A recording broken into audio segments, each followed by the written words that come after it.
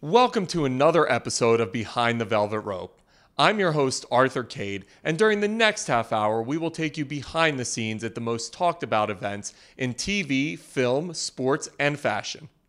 We will take you on the red carpet of two of the year's most buzzed about films, chat with one of the world's top athletes, give you a special behind the scenes look at the hottest fashion show on the planet, and bid a fond farewell to one of TV's most beloved shows.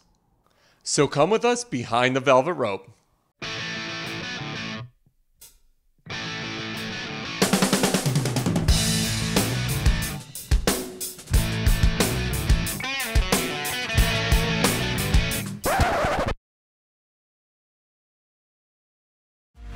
It's not every day that you get to go behind the scenes at the world's most famous fashion show. We went backstage at the Victoria's Secret fashion show where we caught up with the Angels, then off to the pink carpet to talk with the celebrity attendees. This is how crazy it is, guys. It's absolutely insane. All right, guys, so we're in line right now. We're waiting for Adriana Lima, the queen. I mean, she has a hairnet on and she's still drop dead gorgeous. How amazing. Backstage at the Victoria's Secret fashion show. After all these years, does it still blow your mind to still be doing this and see how big it's gotten? I feel so honored to still here. It's my 16th show out of 20. This is crazy. I did not thought that I would last this long in my life and that I could keep up too. What's the secret? How have you lasted this long and how have you kept up? Mom and dad. Good genes. The Limas. The Limas. Thank you.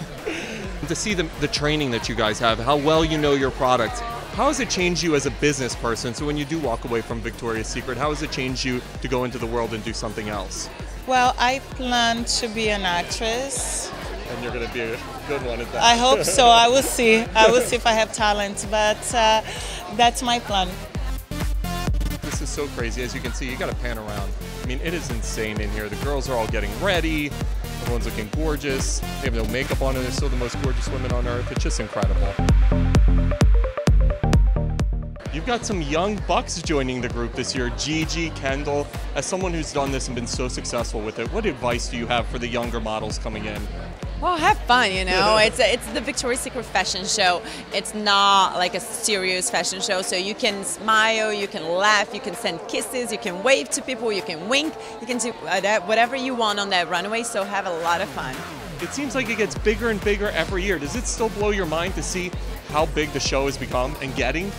Well, it's hard to believe that it's getting bigger and bigger, but every time I come backstage, it's like crazy. And the outfits, when we get to try like all these incredible wings, like I don't know how they have like such an imagination that, that makes it like everything so incredible. And I think the talent, all the people performing, that helps it too, to make the show like the biggest show on earth. So we've got Lily Aldridge right behind us. We're going to be interviewing her next. She's wearing the fantasy bra.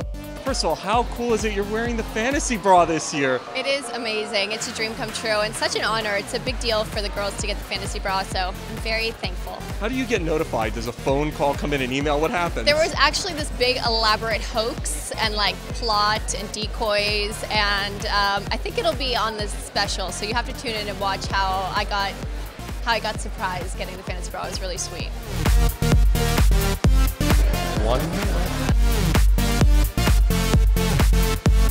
We're now going to be talking to Stella Maxwell. I mean, my job is really hard sometimes.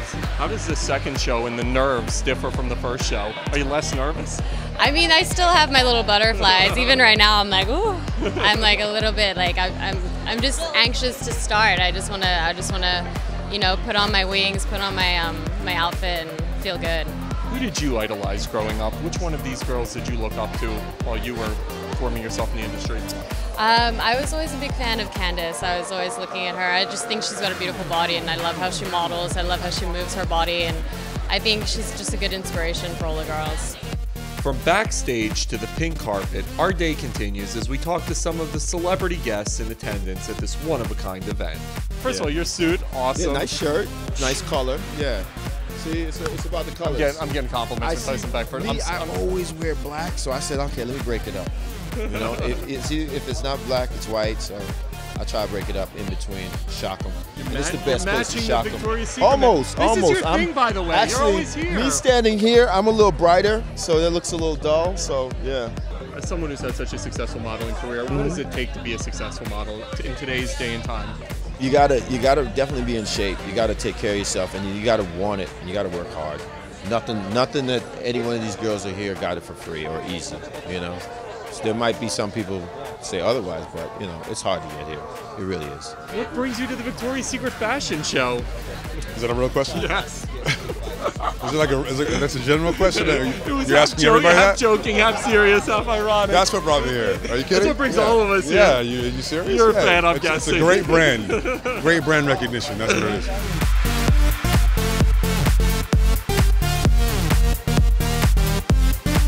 Proud mama here right now. Congratulations. Hashtag proud mama. Talk to me about having your daughter modeling in the Victoria's Secret fashion show. It's going to be such a thrill. You know, it's probably the most exciting day of her life for sure. And I'm just very, you know, I feel very blessed that I can be here and be part of it and witness this amazing day. You got to be a fan, I'm guessing. Yeah, big fan. I've got some friends who are in the show, so I'm excited to check them out. Who are your friends? Romy is a good friend of mine. Bridget Malcolm, who's walking this year, and a friend of mine, Kelly Gale, who's walked the past 2 years. She's not here tonight, but I'm here. You know, she's here in spirit. So. They need to get you to perform at this show next year. What do you think? That's what I'm saying, man. You need to be here like negotiating. That's exactly what I'm saying. I'm gonna make some plays tonight. You're a fan of Victoria's Secret fashion show, I'm guessing. Of course. Yeah, absolutely. Who's your favorite angel? I mean, there's just so many. I don't really know too many angels, but I'm gonna learn some new faces tonight for sure. You're always Candace Swanepoel, Kendall Jenner.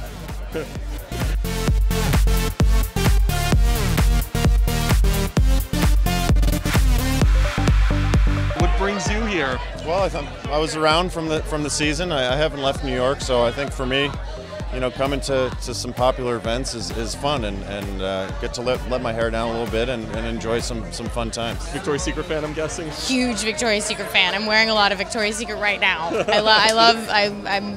I got to come, I sort of came in snuck in a couple years ago, sort of. I got a ticket. But I had no idea what I was in for. And so now this year I'm like, I'm amped, I'm ready, I can't wait to watch the show. It's such a beautiful show. It's glitter everywhere. It's magic. Lily Aldrich has quite an exciting night tonight. Because of you, you designed the fantasy bra. Talk to me about the thoughts and the inspiration behind designing it.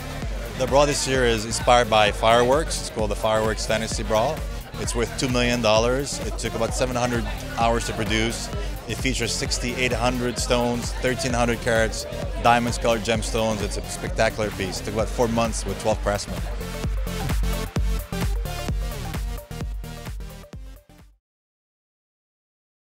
It's one of the most critically acclaimed movies of the year, featuring a star-studded cast and tackling the true story of how the Boston Globe uncovered the massive scandal and cover-up within the Catholic Archdiocese. Spotlight delivers on the hype. See what the cast had to tell us at the New York premiere.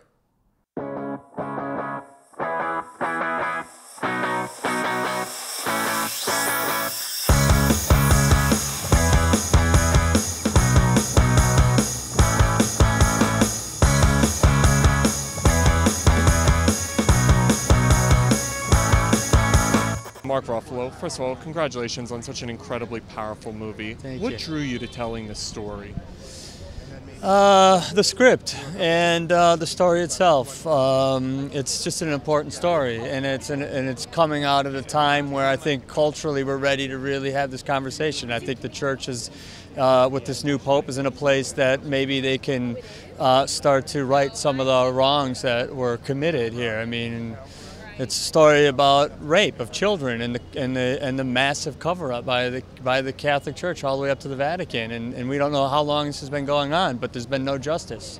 And so when I read that and I project myself into where the world's going to be 2 years after we shoot it, it felt like the right place to be at the right time, and I was lucky to be there. It's hard to believe it even happened, and it's probably still happening today. It's crazy. I don't think it's hard to believe it happened. It's been going on for centuries. Not to correct you, but I'm afraid No, I you're must. right, though. It has, and although that's in no way a condemnation of every priest or every Catholic or every bishop or the Catholic Church as a whole, it's a condemnation of a systemic issue perpetrated by a large number of people within that institution. So the fact that the Boston Globe broke the story, the fact that this movie is highlighting it once again, I think is really important. You've done everything in your career. What specifically drew you to this story to jump into it? Well, the story itself was incredible to me. I think it was a necessary film to make, but also I was very attracted to the way it was being told, and also that Tom was going to tell it, because I'm a big fan of Tom's. What was it about the story that drove you to want to tell it? Well, just being a part of anything that's ambitious like this is like the best that you can all offer an actor, whether it's ambitious storytelling, whether it's ambitious in its style, and this was telling something that could really help people. So for me, that was like one chance in a million. It was Michael Keaton and Tom and Mark Ruffalo, so I was lucky as I could be. You know, when you think of a journalist-driven movie, it's not meant to be exciting, but yet this one really flows. Why does this movie flow the way it does? Well, I think it has, the watchword for Josh and Tom was also always authenticity. And they made the very distinct decision of just letting the process be, and the truth of the process be the story. And so I always have believed that, especially in film, it's always interesting to watch someone who's an expert at what they do their job, whether it's making a watch or being an extraordinary athlete. To see someone do something that you could never do and watch how that is done is always riveting. And in this case, you're watching what is seemingly a very relentless and unsexy job of calling people, vetting a story, on the computer, on the phone. But the result of the story is undeniable. And so I think just being true to what these people did and do, and how they did it is really the motor that runs this movie. The incredible thing about this story is the complicity of silence that went on, not just with the church, but the cops, and how much you see what was going on in the community and in Boston. As you dug into it, did it surprise you to even see how deep it ran? Well, it did, in the fact that, look, a problem this big, and it is a big crisis, as we now know, it doesn't happen in a vacuum. People have to know. And so we raise those questions in the movie. We don't provide answers. We really just raise questions that deal with sort of societal complicity and deference. And look, at the end of the day, this is just a really compelling story and a very entertaining one for that reason. It's interesting subject matter. Did it blow your mind? Because watching this, you almost think something like this couldn't happen in a major metropolitan city, and yet it happened. When writing this story, did it still seem like, holy cow, I can't believe this really happened? I mean, yeah, and holy cow, I can't believe it's probably still happening in a lot of places. And I think, the scale and scope of it is pretty enormous. But even within that community, just the scale and the scope. And watching, I think we had the great good fortune of spending a lot of time with these reporters. And really, because that was really the only way to get at the story. And we went back to them time and time again. And they would always talk about how it felt like at first they were opening a box, and then they realized, no, it's a closet. And then they realized, no, it's a room. And then they realized, no, it's a warehouse, right? That's the way the story unfolded for them. And I think to us, it's not only that in terms of how many, the numbers, and the system of the church, but also how it encompassed the entire city of Boston. And that, I think, is the thing that is the real tragedy and the thing to really think about. After one of the most dominant years in sports history, there is no question that Serena Williams deserved the coveted honor of Sports Illustrated Sportsperson of the Year. We chatted with her, as well as Muhammad Ali Legacy winner Jack Nicklaus and Sports Illustrated Sports Kid of the Year Reese Whitley at the annual awards gala.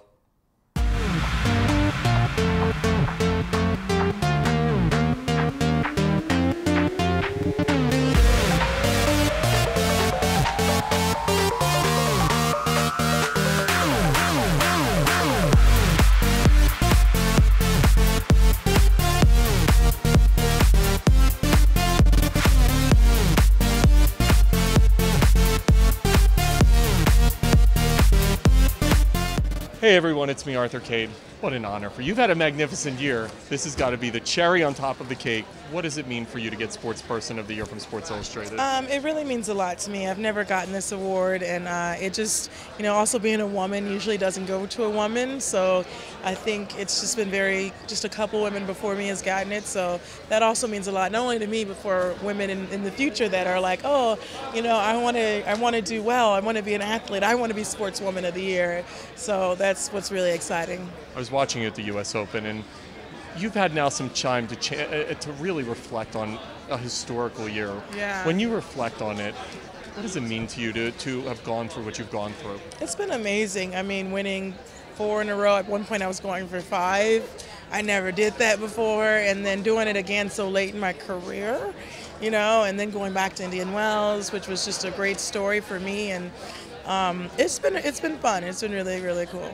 To receive an award with Ali's name on it is really quite nice. It's not about necessarily how I hit a golf ball, but it's about some of the other things that I did in my career, and it's nice to be honored for those. So I've got great respect for Ali, and we've communicated a little bit, not a lot, but a little bit through the years, and it's going to be a nice evening. It's nice to have Lonnie here to present it. Records are meant to be broken. I don't think yours is ever going to be broken. I don't think anyone's touching 18. I don't know. Is it something you want? Because I wouldn't want my record to be broken, but is it something that you would like to see someone champion that cause and eventually take it? Well, nobody ever wants their records to be broken. I mean, that's an obvious. I mean, but I don't. Tiger. I called Tiger after when he got hurt a few years ago when he won the U.S. Open, and I said, Tiger, I said. And I know that nobody wants your records to be broken, but I don't want you not to be healthy and not have the opportunity to do that. 15 years old. You've had a short life so far, but this has got to be the coolest moment of it, I'm guessing. These past couple of months, just working with Sports Illustrated Kids and, Good Morning America, just these past couple of months have been really cool to go through. I've never experienced anything like it, so it's all new to me. It's not like you're playing football or basketball. Yeah. You're swimming. I mean, obviously Michael Phelps is taking swimming to a global sport. Oh, yeah. But talk to me about being able to carry on that legacy of him, Lochte, and all the greats before you. Oh, yeah. I mean, I think it's really incredible to see how far the sport has really grown, and, it's still growing, as fast as ever. So I think to be, kind of given that responsibility of, carrying the sport into kind of a new era, I think it's going to be really cool to see how that can turn out. After 175 nominations across the Emmys, Golden Globes, SAG Awards, and BAFTAs, Downton Abbey concludes its 6-year run as one of the most critically acclaimed shows in television history. We chatted with the cast about the final season and saying goodbye to the iconic show.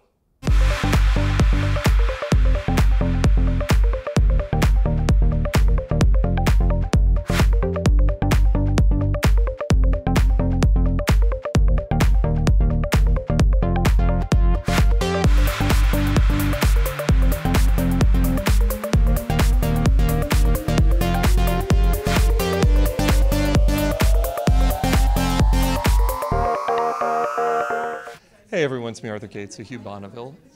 Is there going to be marital counseling in season 6 or what? There was some issues at the end of season 5. Where do we see you guys go in season 6? Yeah, well, I think Cora and I have found a sort of balance, but she's an independent woman. She's American above all, which is really annoying, and she plows her own furrow, and so Robert has to keep up with the pace because she's determined to cause a bit of friction between, there's a storyline involving the local village hospital, and my mother sits on one side of the fence, and Cora sits on the other side of the fence, and I sit bang in the middle, trying to keep mother and wife apart, and I'm sure many men will recognize, many husbands will recognize that phenomenon. What was it like saying goodbye? What was it last day on set like? It was very touching. It was we had a lot of goodbyes because not everyone finished on the same day, so we had like 10 days of goodbyes. And my last scene was with Michelle, Lady Mary, and Jim Carter, so Mr. Carson and Mrs. Hughes, and we were reflecting between takes on the fact that Michelle and I did our very first scenes together 6 years ago. So it was a very bittersweet moment. Do we see the sisters get along in season 6? I don't know about that. Edith and Mary have, I mean, that's been one of the sort of through lines of the show. It's been one of the kind of, I mean, for me, certainly one of the core relationships for Mary. And it's, I don't think that they all ever fully see eye to eye. And that's, you know, for us, it's more fun to play, for me and Laura. I think they grow, eventually they kind of mature, and they kind of get on and don't get on a sort of different level. Working with you, the chemistry between the two of you, I mean, he almost creates this emotionless being, but you know he cares. So talk to me about building that chemistry with you. Well, I've worked with Hugh quite a few times. We've actually played a married couple twice before. How cool. Very different kinds of projects, very different kinds of characters. But there's always been something that's been really natural about the two of us together. We don't really need to discuss very much. It just kind of falls into place. And I'm not sure what that's all about. You know, I don't really question it. I just sort of have faith that it's there. What do you think it is about these characters that people really connected with? I think it's the honesty of the writing. I think what Julian portrayed was, as Mrs. Hughes says in one of the scenes last year, warts and all. You saw the good side and the bad side of all of these characters, and therefore the audience were allowed to make up their own judgment on who they liked, who they hated, and then the way the stories are interwoven, you want to see that person fail or you want to see that person succeed. So I think it's the fact that it's a story about a hierarchy, yet there's no hierarchy in how the story's told. So you learn as much about the lord of the manor as you do about the kitchen maid, the lowest of the low, and I think that means that people can really invest in these stories and these characters. Phyllis, he finally popped the question. Congratulations. Oh, thank you. You can kiss me if you like. Yes, thrilling. And she said yes. She what did. A fool. What was it like filming that final episode, saying goodbye? That was tough, actually. Some of us found it tougher than they expected. I found it as tough as I had expected. But there were tears shed. There were, you know, sobbing on fellow actors' necks and crew. You know, we were all flooding, really. So Jim Carter, you finally popped the question. I was talking to Phyllis about it. The love affair was finally consummated. It took us 5 years to get around to it. My God, we're slow moving. Talk about a long-term relationship. Yeah, it's no different now in England. That's how we work. Yeah, but hopefully we'll be happy. Where do we see the two of you moving in season 6? Well, we ended with as you say, popping the question. I'm not going to tell you too much about it. No spoilers? No, I'm not going to give you any spoilers, you know. But nothing too dramatic. But I think people who've been wanting Carson and Mrs. Hughes to get together, I think they'll be pleased. The show is about the haves and the have-nots. Talk to me about the message of this, the socio-economic message that the show brings to light, because we see the upstairs and the downstairs, obviously, and the servants versus the family. And talk to me about the message of the show. What it's been very good at showing is an aspect of English society at a particular time in the last century. And, you know, I think people are fascinated by the detail. You know, it's the hierarchies within the household, not just upstairs but downstairs as well. The fact that, you know, Mr. Carson in the downstairs realm is the top dog, and everybody has to sort of bow and curtsy to him. And I think people have been fascinated by the details of that period and the way that people behave. It was a much simpler time, wasn't it? There was no telephones and there was no internet, and people talked to one another. And they weren't doing this all the time. And yeah, I think people yearn for something simpler. Don't you agree? I do. Few movies this year had a larger social impact than Spike Lee's Chi-Raq. Spike Lee puts a modern twist on an ancient Greek play as a commentary on gun violence in America. See what the cast and director had to tell us at the New York premiere.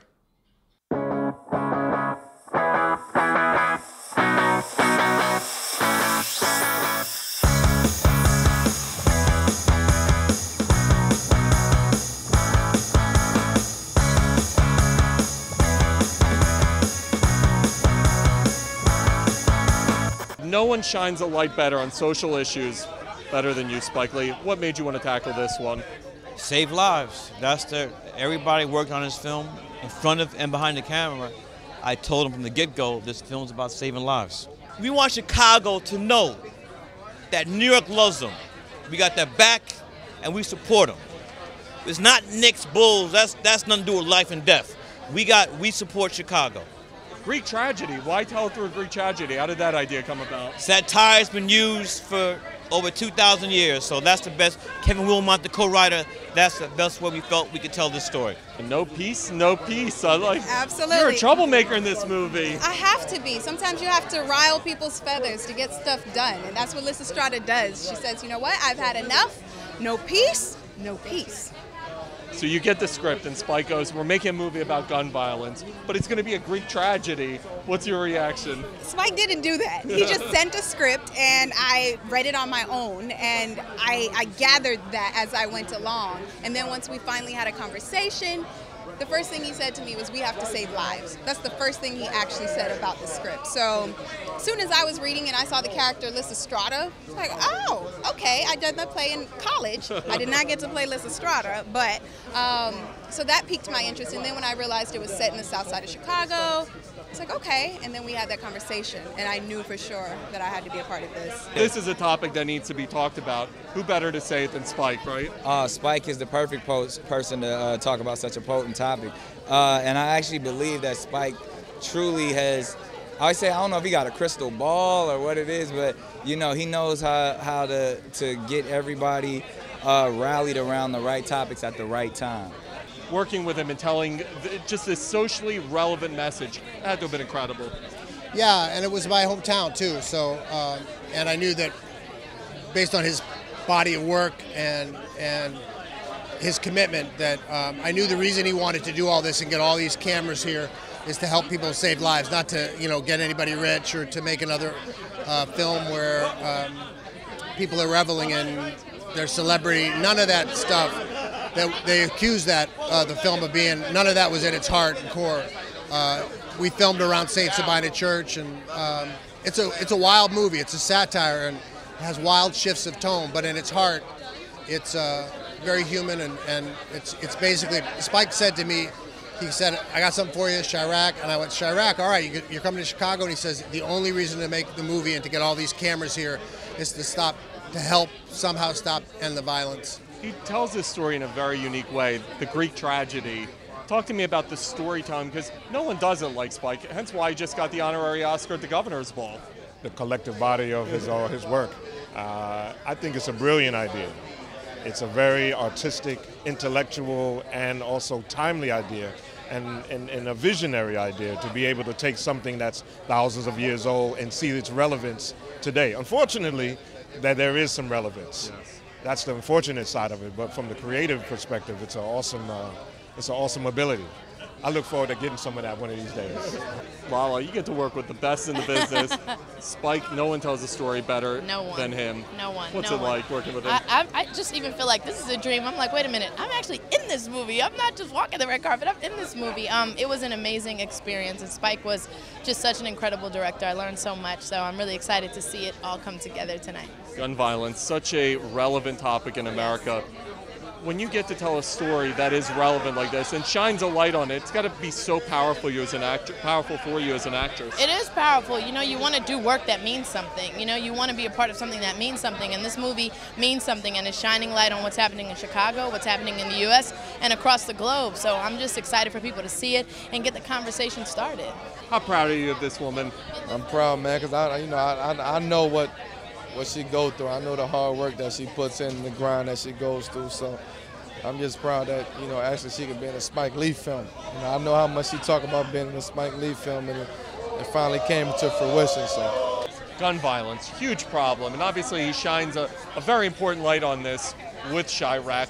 Talk to me about what more can be done right now.